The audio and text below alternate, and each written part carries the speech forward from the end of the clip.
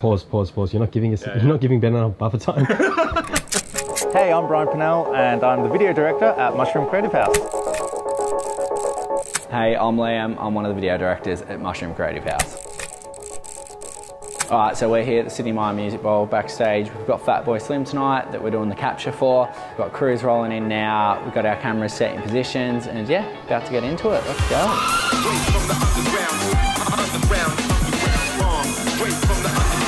The Canon C70 has been a workhorse in our kit for every shoot we do. As broad as our projects are, our bread and butter is live music, and we've found that this is the only option for us. One of my favorite things about them is these are so light, and once you put it on a gimbal, you are so nimble and you can get through those intimate moments in the crowd that you probably wouldn't capture with an intrusive rig.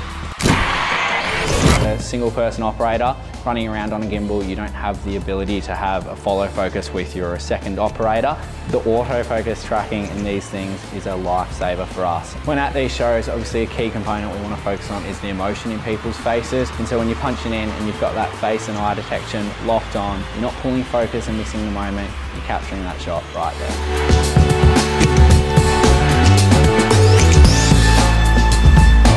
We really put this through its limits. We were at Foo Fighters in their only show in Australia last year, and it started bucketing down rain, and it was just getting hammered for the whole show, and it survived, and the footage is amazing. And these are the exact C70s we still have. They're still good as ever.